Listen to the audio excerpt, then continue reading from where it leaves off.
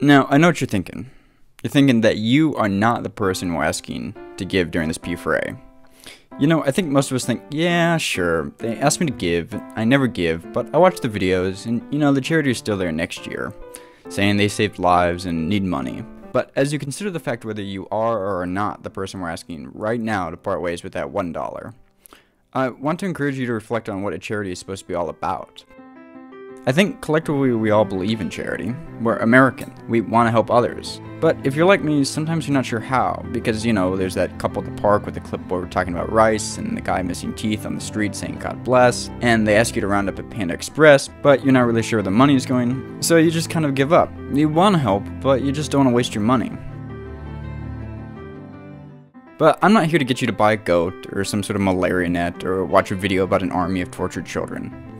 I'm just here to tell you to give $1. That's all. Just give money directly. Now you're thinking, just give money away? They say never to do that. Yeah, but they're probably wrong. There's this entire organization designed to audit charities. And you know what they found to be one of the most effective charities? This one. GiveDirectly. They give small amounts of money directly to people in extreme poverty through phones. That's it. They trust them to know how to spend it. Part of charity is learning how to imagine other people complexly. Learning that we in our rarefied societies don't have all the answers. That receivers of charity are real people too, and often smart, thoughtful people just like us.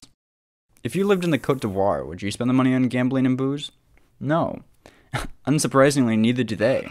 They buy things they need, like a roof that's made out of more than just hay.